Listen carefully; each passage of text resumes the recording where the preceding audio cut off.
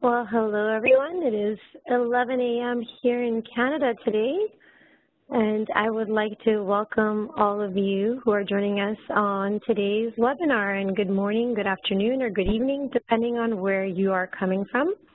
Welcome to Engineering for Change, or E4C for short.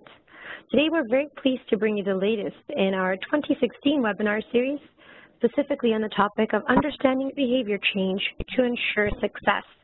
My name is Yana Aranda, and I am the Director of Programs here at Engineering for Change, and I will be one of the moderators for today's webinar. Now, I'd like to take a moment to tell you a little bit about today's webinar, which was developed with our collaborators at the Center for Affordable Water and Sanitation Technology, or COST. Successful delivery and adoption of technology for development is highly dependent on behavior change. However, changing behavior is difficult. Understanding what even constitutes successful behavior change is unlikely to be part of an engineering curriculum. So, we've invited Hans Mosler, Senior Research and Group Leader at EWAG, the Swiss Federal Institute of Aquatic Science and Technology, along with Valerie Cavan, Senior Advisor at Helvetas Swiss Intercorporation, to share their insights on evidence-based behavior change methods and provide some guidance on how to apply proven behavior change techniques to solution design in order to ensure success. They are joined by our guest moderator, Laura McDonald, who is a Knowledge and Research Coordinator at COST. I'd like to welcome all of our speakers and thank you for joining us today. Before we get rolling, I'd also like to thank the E4C Webinar Series team. If anybody out there has questions about the series or would like to make a recommendation for future topics and speakers, we invite you to contact the team via the email address visible on the slide that you are seeing. Now, before we move to our presenters, I'd like to tell you a bit about Engineering for Change and who we are. E4C is a knowledge exchange platform and global community of over 1 million engineers, designers, development practitioners, and social scientists leveraging technology to solve quality of life challenges faced by underserved communities. These can include access to clean water and sanitation, sustainable energy, improved agriculture, and more. We invite you to join E4C by becoming a member. Membership provides cost-free access to relevant and current news, professional development resources such as this webinar, opportunities such as jobs and fellowships, and a growing database of hundreds of poverty-alleviating products in our solutions library. E4C members enjoy a unique user experience based on their site behavior and engagement. Essentially, the more you interact with our site, the better we will be able to serve you resources aligned to your interests. We invite you to join our passionate global community and contribute to making people's lives better across the world. Check out our website, www.engineeringforchange.org, to learn more and sign up.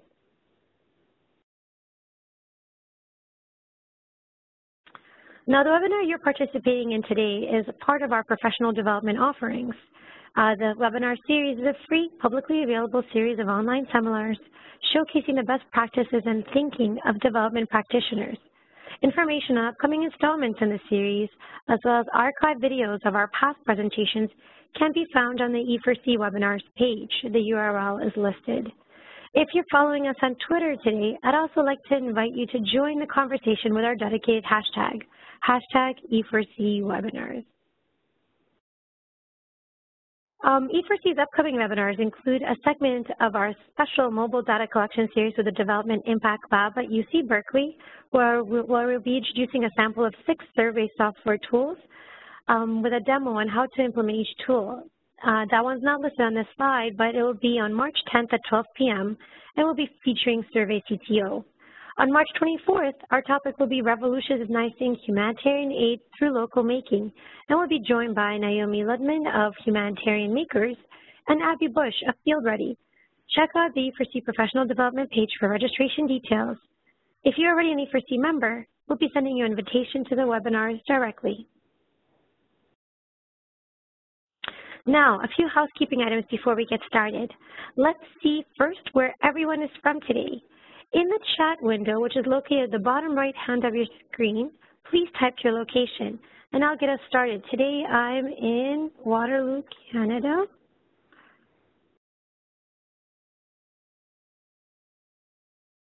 Oh, there we go. We have people coming in. Toronto, Detroit, Piscataway, New Jersey, California, the UK.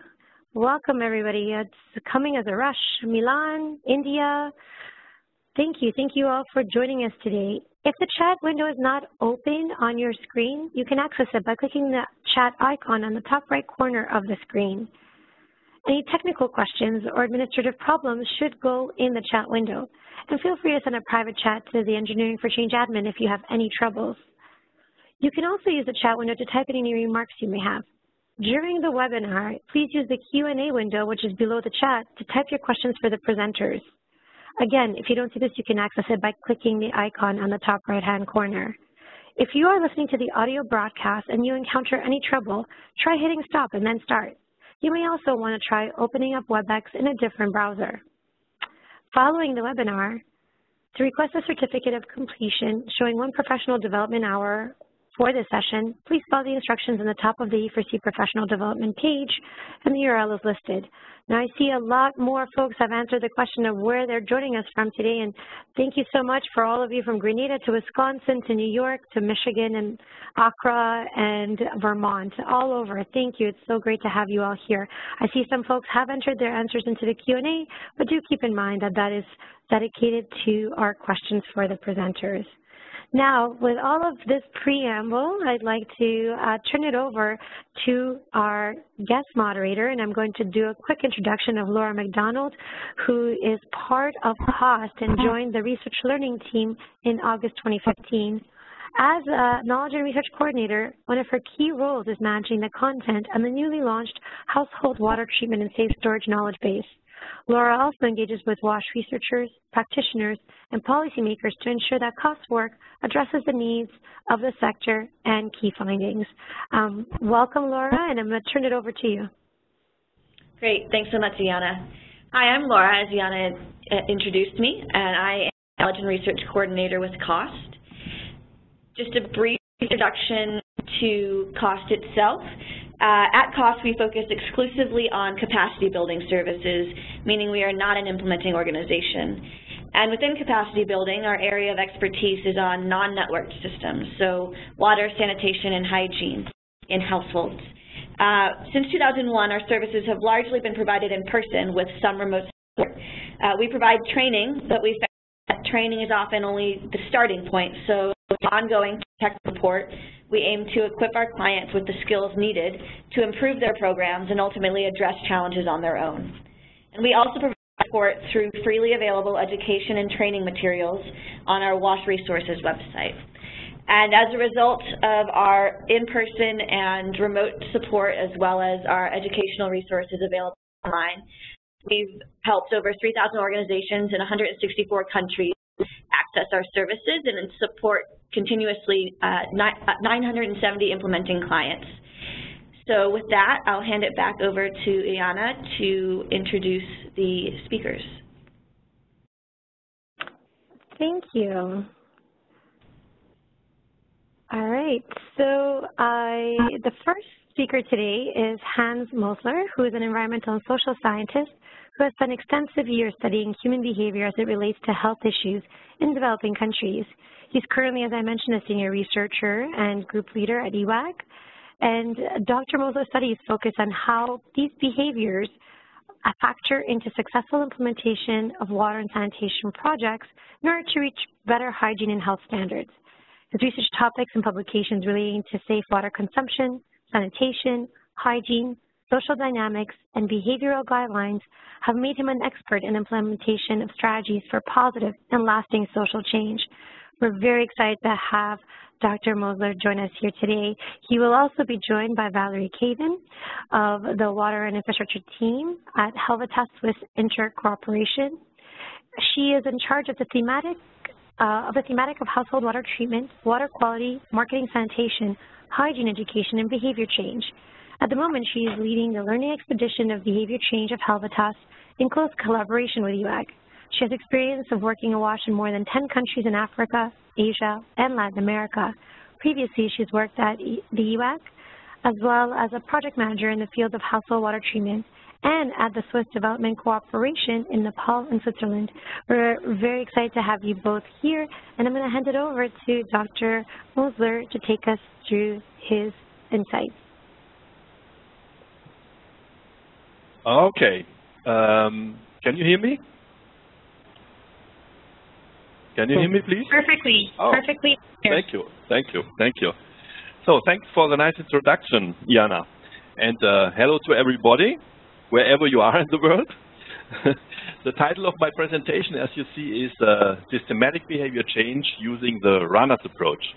And what systematic behavior change means and what the Runners Approach is about, I will tell you in the following.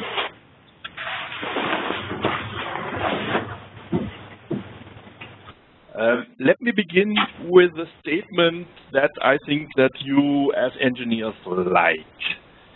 Implementers do a good job, yes? Mainly, okay. But what about the users? You see here on the left a rainwater harvesting system container, but if you take a closer look at it, then you see that there's a direct connection between the latrine and this container. So it is really a misused system. Or here, very nice toilets, ventilated toilets. You see that with this tube on the roof. About 50 toilets in the Bolivian highlands, but not even one was ever used. Or here, sorry for the disgusting picture, but it's very illustrative for toilets which are really badly used, so that nobody else can use them anymore. And here we have also toilets badly used, shared toilets in Kampala in Uganda. And the question is, how can we motivate people to clean their sanitation facilities regularly, especially when they are shared? Promoting solar water disinfection, but you have only limited or partial or even no uptake. Question arises, how can we motivate people to apply a correct water treatment method? It has not to be sodas, it can be chlorination or boiling or whatsoever. Then introducing hand washing, but there might be no compliance, as for example here in Haiti. Question arises, how can we motivate people to perform more hand washing at key times?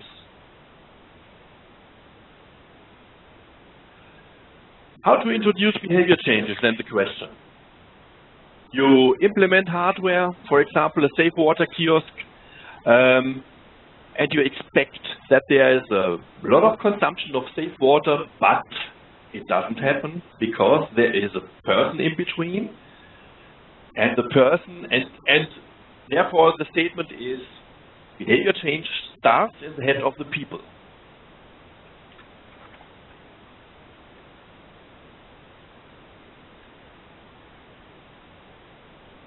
How to introduce behavior change? You install the hardware, and some people might use, for example, the safe water kiosk. Other persons, like person B, here not.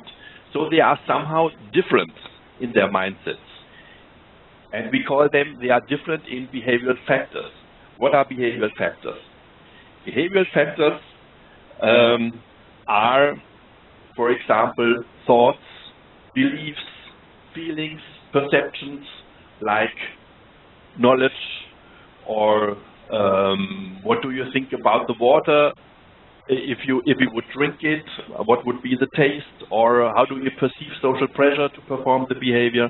And so on. So together with the hardware, we need some kind of software. Yes?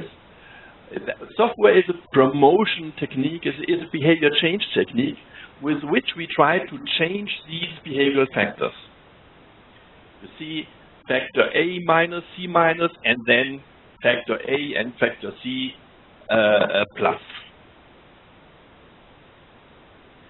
And it is more complicated. We always will have doers and non-doers, people who drink safe water and people who don't drink safe water. And they are different. Different, here indicated by factor C, maybe they have not enough knowledge, or they don't like the water, or yeah, And so the first step is that we identify these behavioral factors. Then we want to measure and calculate the differences between the doers and non-doers, and select behavior change techniques accordingly. Accordingly means that we want to select the behavior change strategies accordingly to the factors we have to change, here indicated by factor C minus and factor B minus. Factor A we don't have to change because it's the same for doers and non-doers. Then we design and implement the software, and at the end, not at the end, beginning and the end, we have to monitor change, but not only in behavior, but also in behavioral factors. We want to know whether we were able to change C minus and B minus to C and B.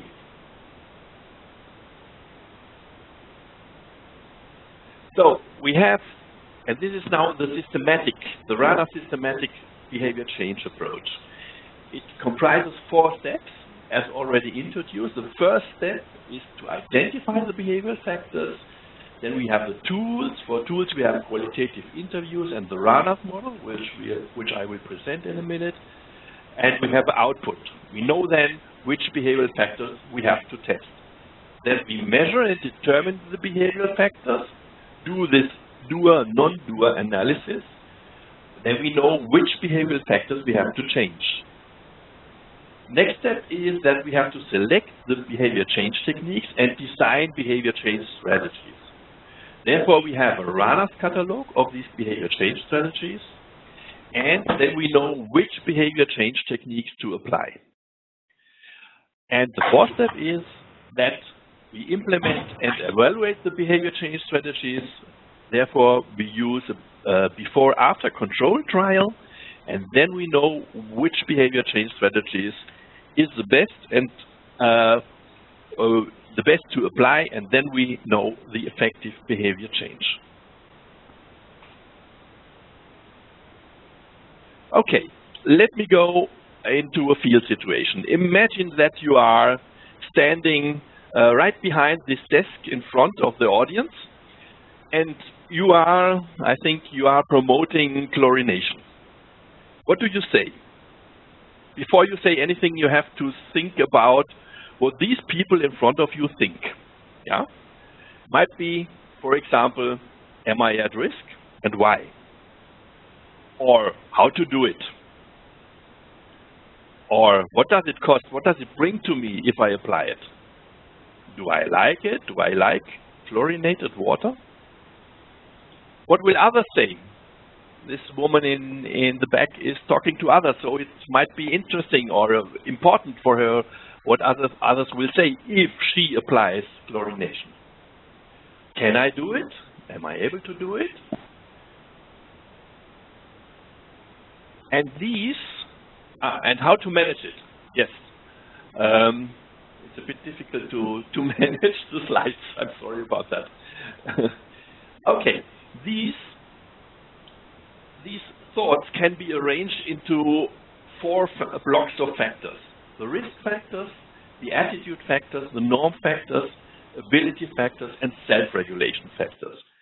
And these blocks of factors do not come out of nothing, but they are based on environmental and health psychology experience of, let's say, more than 50 years of trials and theories and so on. Oh, it's not the way I wanted to present it, but I try to deal with that. Huh? On the left, in the green, you have the behaviors. You have behavior A and behavior B. So you have always an alternative to the intended behavior. Drinking, you want to promote drinking disinfected water, but there's also a behavior drinking raw water. And the taste might be different, so both tastes play a role. In the midst, you have these factor blocks. Risk factors are the person's understanding and awareness of the health risk. The attitude factors are a person's positive or negative stance to water behavior. And the norm factors are concerned to the perceived social pressure towards a behavior. The ability factors are about the confidence in the person's ability to practice a behavior. And the self-regulation factors, very important, the person's attempt to plan and self-monitor a behavior and to manage conflicting goals and distracting cues. On the left side, you find the behavior change techniques, which each of these block of behavior change techniques, we know that we can change these behavioral factors. And on the bottom, you have the context, the social context, socio-cultural context, for example, the physical context, how far is the well, for example, and the personal context. How wealthy is the person, or yeah. So we have identified the potential behavioral factors. Now we know which behavioral factors we have to test, and we come to the next step to measure and determine the behavioral factors. We do that with a questionnaire, with a standardized questionnaire. You see, I have marked the norm, for example, in the norms log, the perceived behavior of others. We ask here, what do you think? How many people of your relatives practice open defecation or use a latrine? Here, the questionnaire is about open defecation. Or if you go a step up, feelings, how pleasant or unpleasant is it for you to defecate in the open or use a latrine?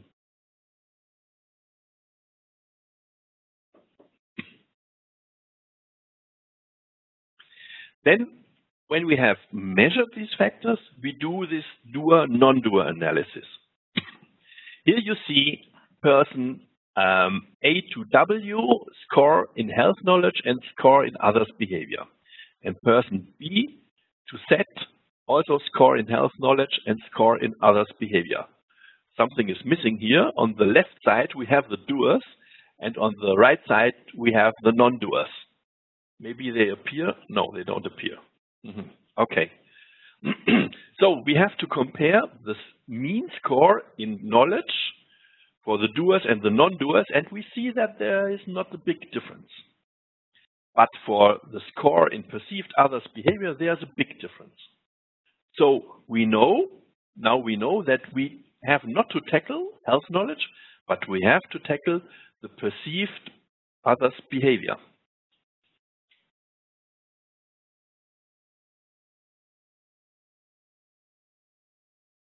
Okay, we have selected the behavioral factors.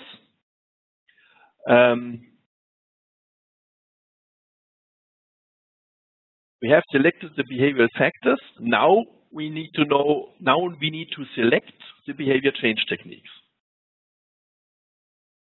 How do we do that? We have a catalog, we have a Ranner's catalog of behavior change techniques. This is also coming out of health psychology and environmental psychology.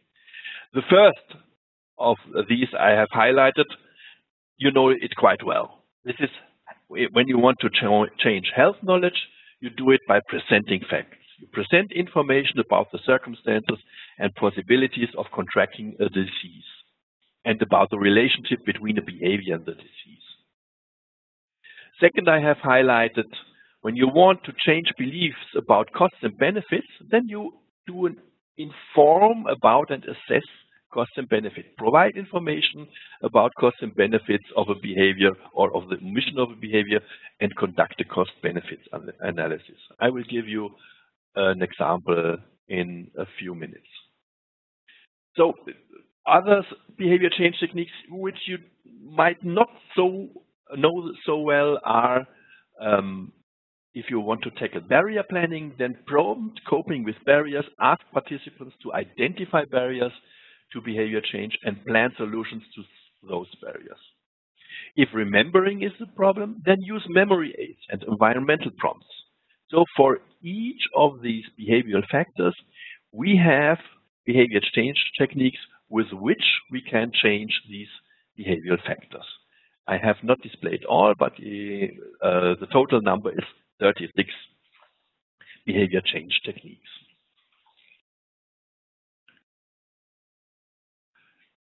I want to emphasize that communication channels and behavior change techniques are not the same. Communication channels are the mode of delivery of behavior change techniques. I know that when we ask development organizations, oh, what kind of promotion activities did you do? And then they say, oh, we had community meetings. And then I say, yeah, but what was the contents of the community meetings? So the contents is the behavior change techniques. For example, if you see here at the left, household visits by promoters, then what does the promoter say? And that's exactly the behavior change techniques. But the promoter himself or working with promoters is not a behavior change technique. It is a communication channel. Just to make this distinction clear. Let me give you an example. It's about fluoride removing community filters in Ethiopia. You might know that excessive consumption of fluoride is very bad for the body. And my colleagues here from EAWAC, the engineers, have installed these community filters, and we did the social analysis for that. So here is the doer non-doer analysis.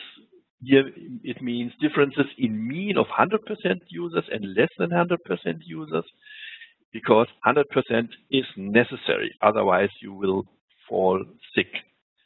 And you see here the difference between the users and the 100% users and the not 100% users is indicated by this green bar. Oh, it's not in the right place, but you see that costs. Of course, costs are the most important behavioral factor here. It is, the costs are, and that's not surprising because this water costs double than the normal water. So, how did we implement this behavior change techniques, inform about and assess costs and benefits? Yeah, we did a persuasion on perceived costs. The first was that we said higher price is better quality. And this we did with examples from the daily life of the people. Then we did the promoter did a personal water budget. The promoter calculates the water consumption of the family for food, for cooking and for drinking, and how much water they then need from the community filter and how much does it cost at the end. And that's not so much if you calculate through. So, but the NGO wanted that we perform also a persuasion on children's vulnerability. So we asked about the current water source that they used and how contaminated it is. Then we gave a personal risk information for all children and then asked, what can you do? I have to go back up, that's possible. And you see that vulnerability and severity, also perceived vulnerability and perceived severity, are the same for the doers and non-doers. And we would not have done any intervention on these. But the NGO wanted to intervene on that, and okay, we did it. I'll present you the results in a minute. So now we come to the last step, implement and evaluate the behavior change strategies. We do that with the before-after control trial. How does it look like? Here you see evaluating the behavior. This is the percentage of safe water consumption of total water consumption. And the first value, you see person A to S got the intervention. Person B to T did not get the intervention. And the first value is before the intervention and the second value is after the intervention. So person A used 40% of safe water of the total water consumption before the intervention and 80% after the intervention. So the improvement was 40% more. And you do that for the persons who got the interventions and for the persons who did not get the interventions. And you see that there is a big difference in mean increase. Mean increase means sum of differences divided by the number of persons. And then you can say, okay, the behavior really changed differently for those who got the interventions compared to those who did not get the intervention. But we do the same. Oops. Hello? It's not running. Ah, yes, now. But we do the same for the behavioral factors. Here's the example with the others' approval. Yes? Do you think that overall people who are important to you rather approve or disapprove that you drink safe water? Yeah? And you have a scale from 1 to 5. And you see that person A, before the intervention, had the value 2, and after the intervention, the value 5. And this is an improvement of 3. If you calculate the mean change, like we did it for the water consumption, then you see that there's a big difference between the people who got the intervention and the people who did not. So we can say that the factor aimed at here, perceived others' approval, really changed. And we were successful with regard to this. And here you see, for the example of the Ethiopia community filter, light blue is before and dark blue is after the intervention. And you see here we have the mean value for the intervention group and for the control group. And this is about perceived costs. So with our intervention in the Ethiopian example, we were able to change the perceived cost, to decrease the perceived cost. And simultaneously, the consumption of safe water, of filtered water, increased. And it is important to point that we did not change the real prices. We changed the perceived price, nothing more.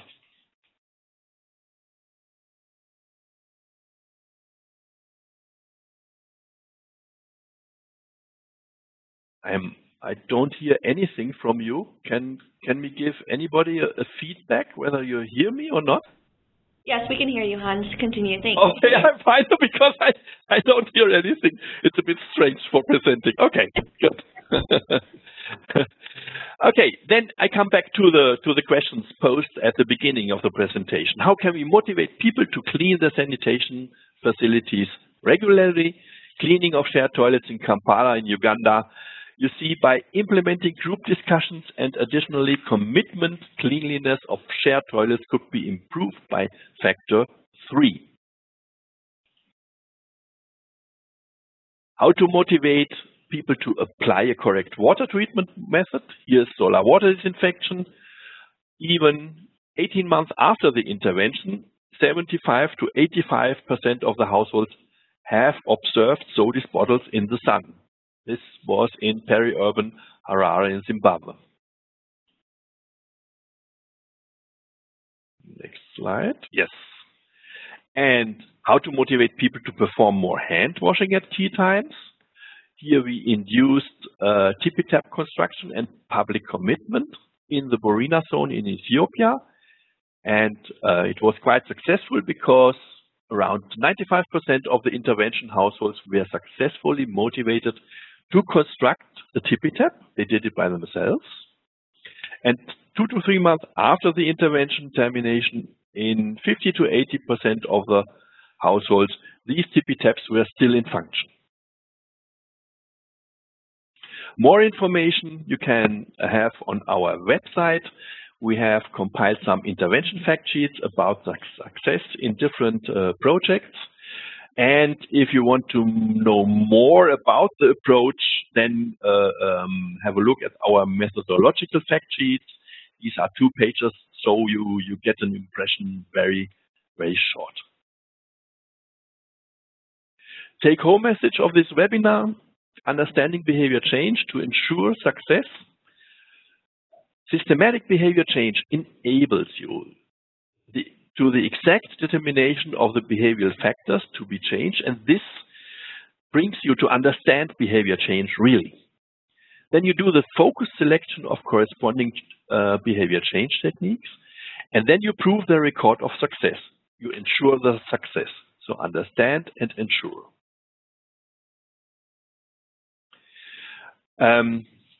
How can you now make use of the RANA systematic behavior change approach?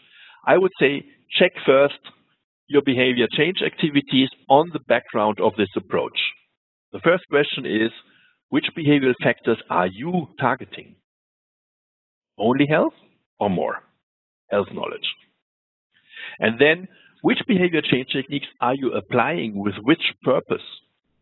Look at your behavior change techniques and then think about what do you really want to change with them. Or second step would be revise your CAP survey if you have one, or build your questions on according to the RANAS model. We have a ready-to-go questionnaire. You have to adapt it to your local situation, of course, but look at your surveys and improve them. And at the end, measure before and after and compare to a control group so that you are sure that you have had success, not only in behavior, but only in changing the behavioral factors.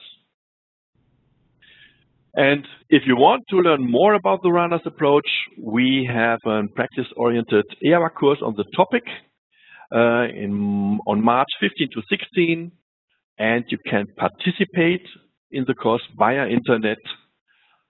If you want, please join. Okay, thank you for listening. I hand over to Valerie. Thanks so much, Hans. And March 15th to 16th is good timing, given that World Water Day is on March 16th. Okay. Before handing over to Valerie, I just wanted to ask you one question, and thanks to those who have submitted questions so far. Just a reminder to submit your questions in the Q&A section. So this question is from Rachel. How long was water consumption measured after the intervention? For example, was it 6 months after, 2 years after? And how do you know if your intervention passes the test of time once you leave? Mm-hmm. I shall answer directly, yes? Yes. Okay.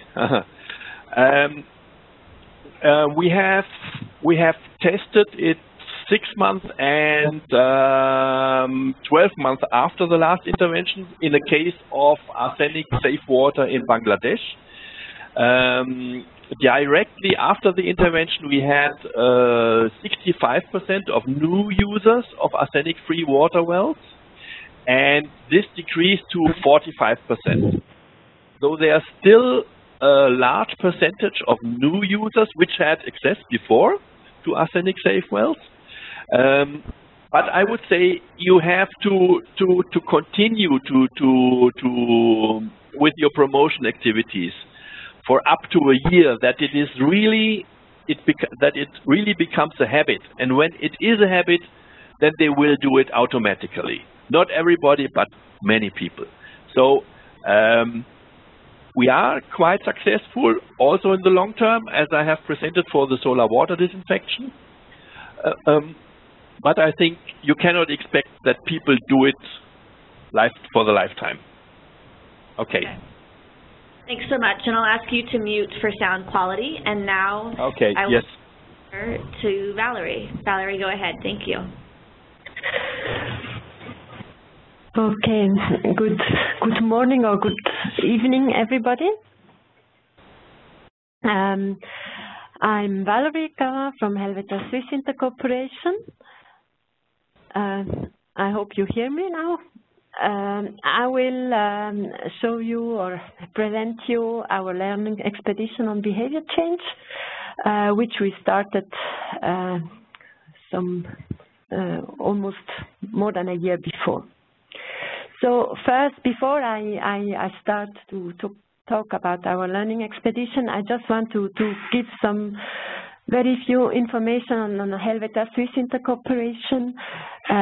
We are a Swiss development NGO which exists since 60 years, working in almost 30 countries with 1,200 staff, which are mainly national staff in the countries. And we also have a good 14 years of WASH experience, and still trying to be innovative and trying out new things. That's just in short what we are doing. If you want to know more about Helvetas, then you can look at our webpage. So now, coming to our learning expedition, I hope you are not too much confused after the presentation of Hans Mosler, because I was when I first heard about the runners methodology. But I kept it in my mind when we encounter all these problems in our WASH projects. So the background of the start of the learning expedition was that water quality at point of use was a challenge. We always do some external impact study of our project, and we did one in collaboration with the ETH University in Switzerland about our project in Benin, and the result of the study was really improved. We had improved water quality through our new technology, but there was no change at all of the water quality at the household level. Again, we also did another study in Nepal with very similar results.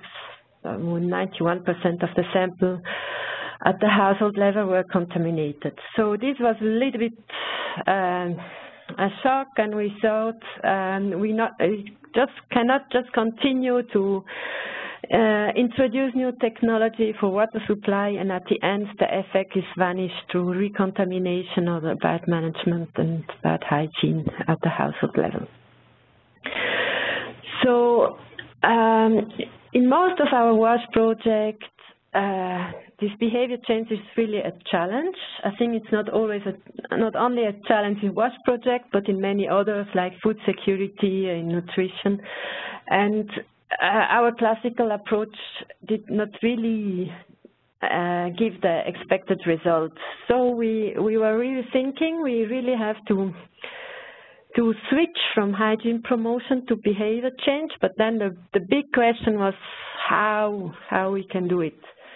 So we started to do this learning expedition on behavior change. We call it like that. It's an expedition. We don't know where it will end up, and also how long it will go. But we started this collaboration with the EAVAC. And the main objective of this learning expedition is, as you have seen, the runners model is a relatively scientific behavior change approach, and we wanted to see how we can adapt and make it more applicable and less cost-intensive for our projects. So the main question was how far we can simplify and not losing the scientific essence. How much support do we need for our local team to implement such a new approach? And also a little bit, what is the cost-benefit ratio introducing this systematic behavior change approach? For that, we started some pilots in Haiti, Mali, Benin, and Mozambique, where we wanted to find out how we can implement this kind of thing. Really in the field with our local teams, with not much external resources. So I very shortly just give you a small idea about the project, what kind of project we have, where we did implement this thing. We had a new project named Sikura in Mali, not a very big project trying improving access to water and hygiene practice. Small one, but with the aim to experiment with new approaches. Then we have another project, the one mentioned in Benin, where we already work since several years, improving water and hygiene in school, health center, and on the community level, with the long-lasting experience of transforming well, a new developed approach in Benin. And then we have another project in Mozambique, which is a big project, mainly with the emphasis on water governance issue, but having hygiene and sanitation also as a focus. So first, we got some trainings from ERBAC, and then we said, okay, it sounds logic, and we have to get to know more about behavior change and how it works in our head, in our black box. But listening at, we thought we have to simplify the approach, because it's for our local staff it's far too complicated. So the first thing we did, we simplified the terminology, because we thought it was difficult to understand all these scientific factors. I'm also not a psychologist, so it's also far away from my common language. Then we also simplified and reduced the questionnaire, because doing surveys is, for us, in our more, sometimes the smaller project, it's a big issue. Then we also decided to reduce the sample size to I think to the minimum which was scientifically or reasonable for the methodology, and also the analysis of the data. We decided to do it only with Excel, only calculating mean and not entering into more statistical analysis. And we started in Mali, then in Benin and Mozambique, and during the implementation we always adapted and simplified again the methodology. So just to explain how we proceeded, we did some capacity building of the team on RANAS, or on this psychological concept. We chose the behavior and the definition of the environmental factors. In Benin, we chose water transport and storage and hand washing. We elaborated the questionnaire and did some interviews with the households, did the data analysis, defined the promotion campaign, and launched the intervention, and we'll do an evaluation. So now I'm showing you some of the results, so be not afraid about the presentation. It's just roughly, there were quite some information. These are the results on hand washing. Just to show you where we identified the biggest difference between the doers and the non-doers. So how you see, it was mainly in the norm factors and also in the self-regulation factors. So for Benin, the point was really what others are thinking about the behavior, how others are motivating you, and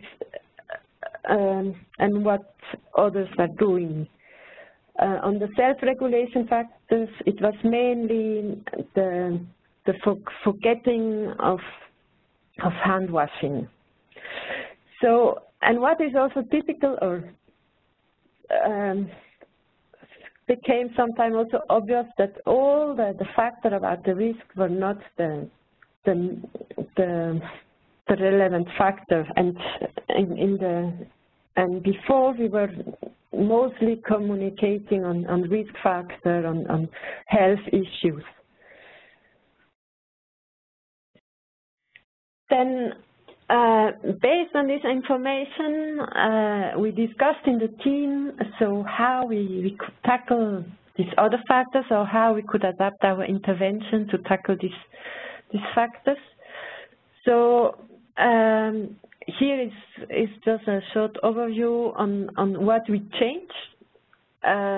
We defined an activities to tackle the factors of the other's behavior. So the intervention should inform about the behaviors of others, and for this we used a theater where we were what we already did before. We did some theater on hygiene and all that kind of thing, but what was new, it was the content of the theater. We did not focus the message of the theater on all this health issue and risk, but we were targeting the issue of norms, what others are doing, the pressure in the family when the majority is washing hands in the situation of the new wife entering this new family. What we also did to support the other approvals was to inform the others about the approval of the others. And for that, we tried to identify an influential person in the household and in the village who was ready to take a picture of him doing the hand washing and then hang up the picture in the family and in the village. Regarding the self-regulation factor, we produced some prompts where we put at the place of hand washing to remember people of doing the behavior. If going now to Mozambique, here we looked at the latrine use, and again, if you look at the result, the main factor or the main difference was also on the norm factors and the self-regulation factors. What we also did in the survey, we also collect a lot of information, also on the information of latrine condition. And here we also identified that there was a big difference on the latrine condition between the users and non-users. So it was also kind of a conclusion that the condition of the latrine also has an influence, and that we also have to consider that in our intervention. So on the norm factors, we define an intervention where we want to inform the other people of the village about the improved latrine and the nice latrine. It was kind of trying to visualize the household which has already a good latrine in putting a sign on their house so that people see who has a good latrine and increasing the pressure, the social pressure. And then for the self-regulation factor, we stressed out that we want to, this was the commitment which was important, and there we organized community meeting where there was a public commitment combined also with the motivation if people will improve their latrine. So that people see who is committed to improve the latrine and use it also appropriately. In Mozambique, and this is also a lessons learned, was a challenge that this project is really in close coordination with the local authority because it's a governance project. And this is also, we tried to integrate them, but it was a little bit a challenge introducing this concept. But then they bought it. They were motivated to change a little bit the intervention strategy. But then for the implementation, as they decide in which communes they will intervene, it was not. There was then a little bit a mismatch of the intervention area where they were applying the new approach and where we did the survey. So we will have some challenge in the evaluation.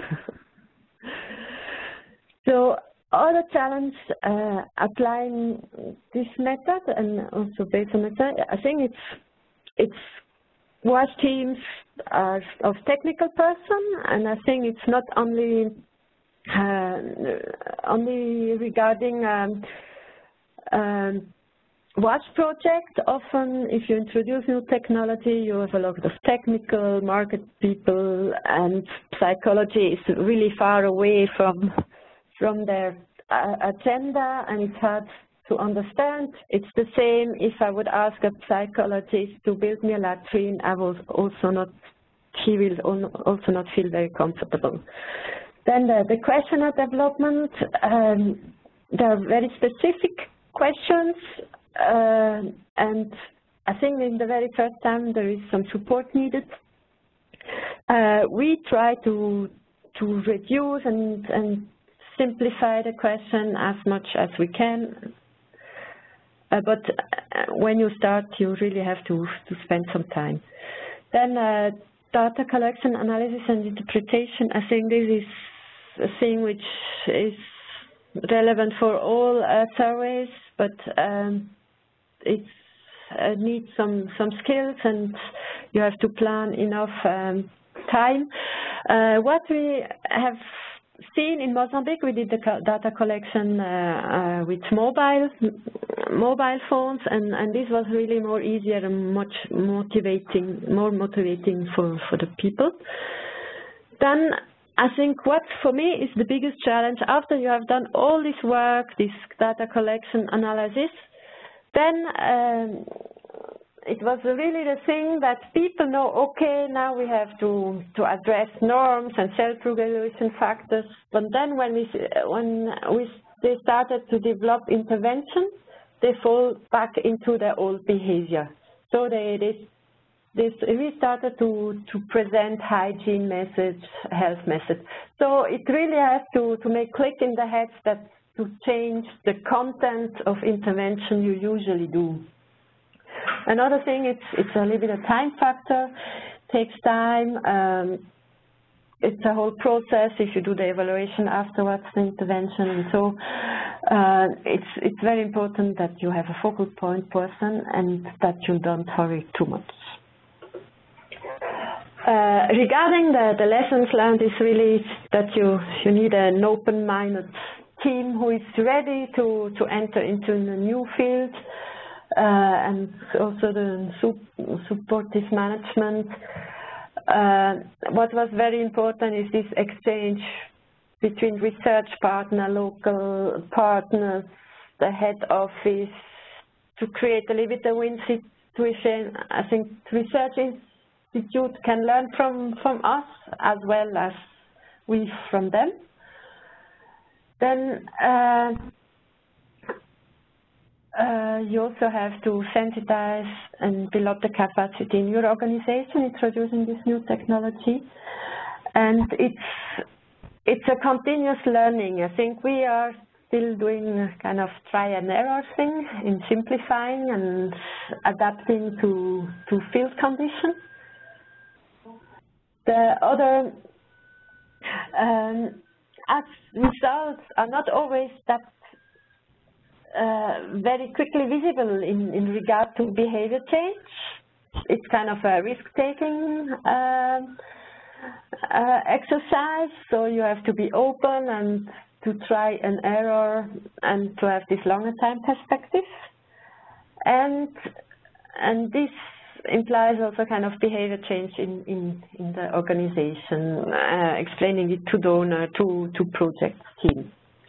What is also an issue which was also clearly coming out is that we always want to change too many behaviors. I think we want that they use a new household treatment technology, that they change their hygiene behavior, that they use the latrine, that they pay for water. So it's to be a little bit less ambitious.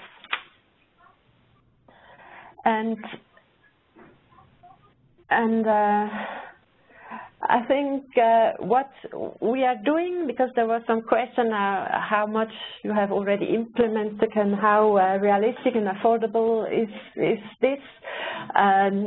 We have foreseen an evaluation in Mali and Mozambique to really see how the intervention was functioning. Regarding to the cost, I think all this baseline and analyzing the data, this is a cost factor. But then for the intervention, you usually do this intervention already.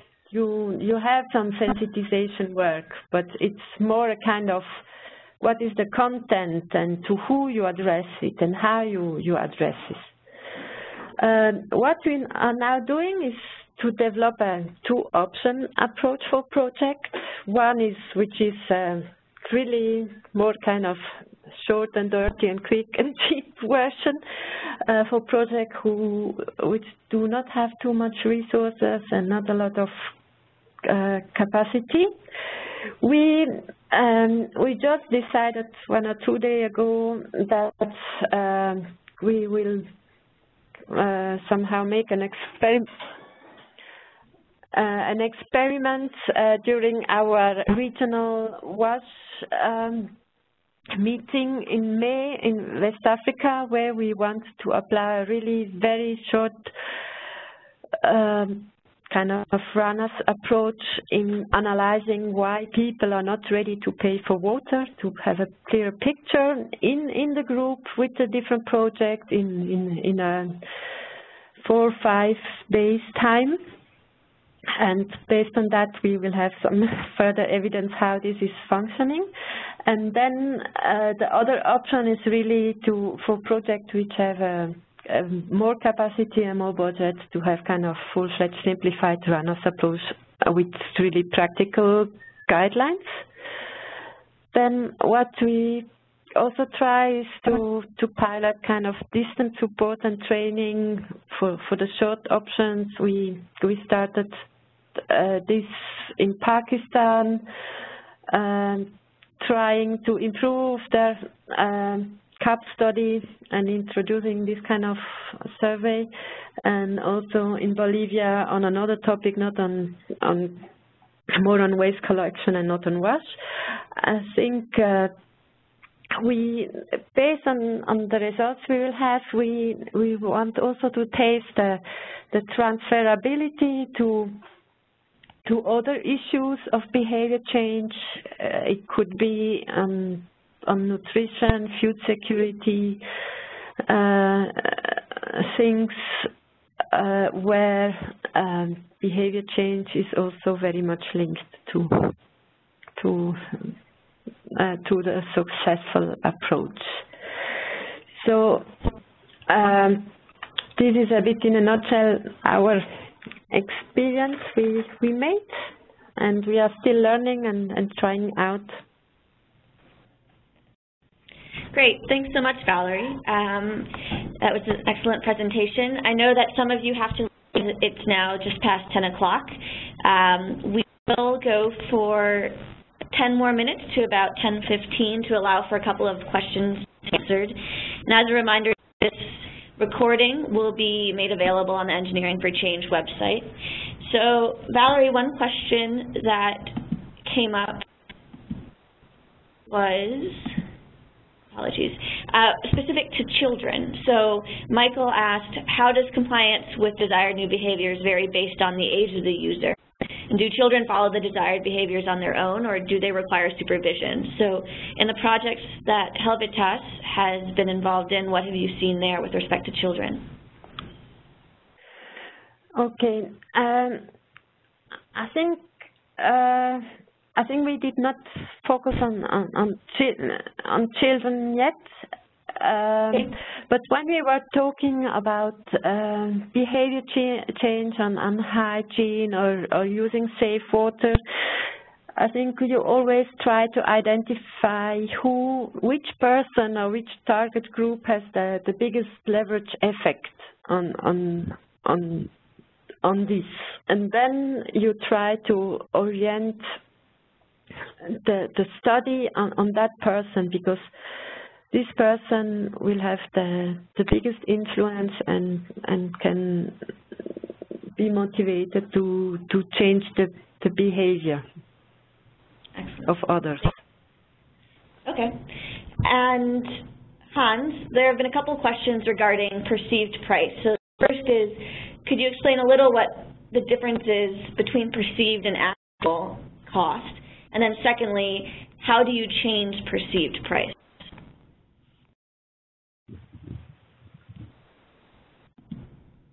Hans, can you unmute yourself? There we go. Yes, now I'm here. Okay, yes. Well, the perceived price is the price in the head of the people. And I can illustrate it very easily. If you have a lot of money in your pocket, $10 will be less than if you have only a small pocket. That's an easy explanation. We change the perceived price by making the people aware that it is not that much that they have to spend additionally for purchasing filtered water from the community filter. I think this was the central point. And the other technique was that we said, okay, higher price is higher quality, and this is something they know. Yeah? But there is an intervention fact sheet where you can look at our homepage, and there it is described in more detail. Great, thank you. So another question for Valerie was, you talked about having an adaptive process as you piloted this approach. Can you mention any specific examples of changes that you made as you adapted the approach in the pilot?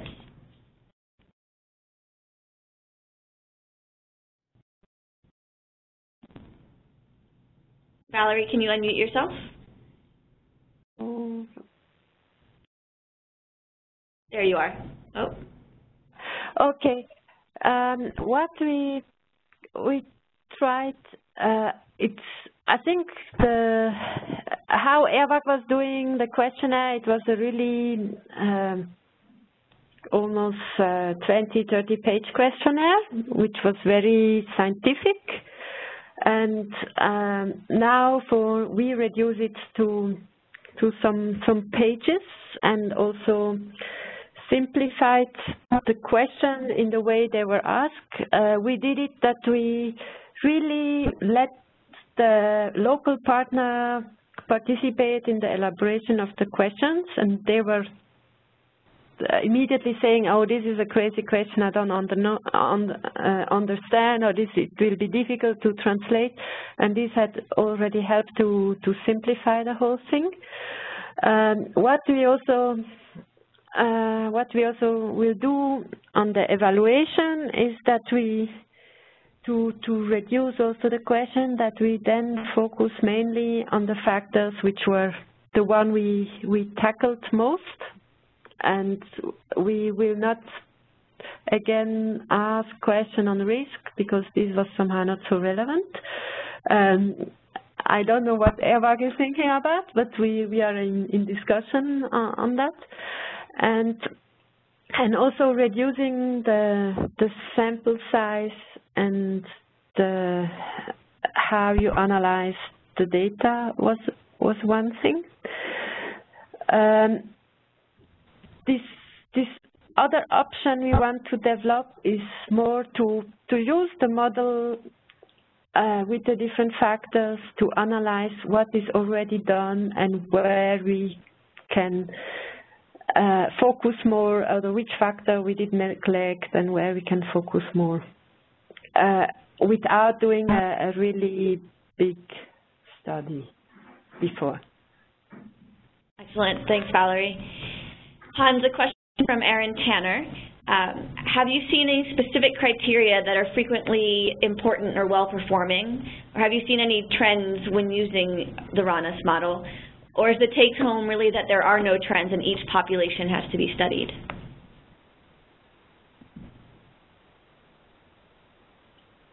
Yes, There are trends. There are trends. Oh, first the trends. Social pressure is always important. And also the attitudes. Cost-benefit thoughts of the people are also very important.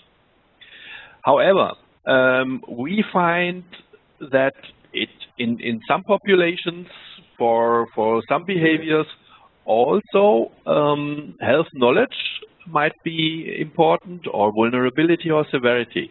So if you want to, I would say if you can do it without any survey, or you apply a small survey or a big one, but I recommend that you do a survey.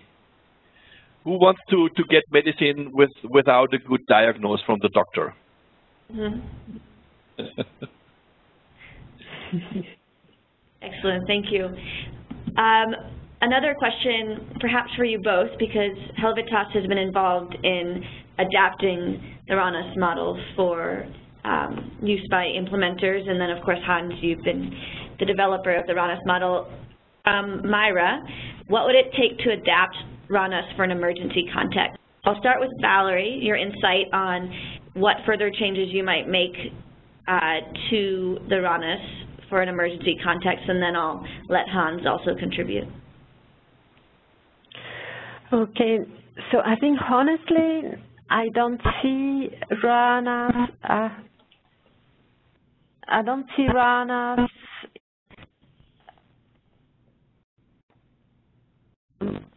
Do you hear me now?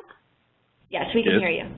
Yeah, I don't see RANAS in an emergency context because it takes some time.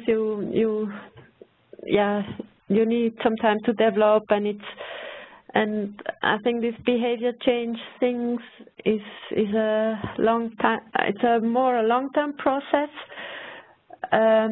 It can help afterwards, or based on if you have already some information on the situation, then you might be better positioned to design intervention when it's an emergency. But I don't see it too much in that context.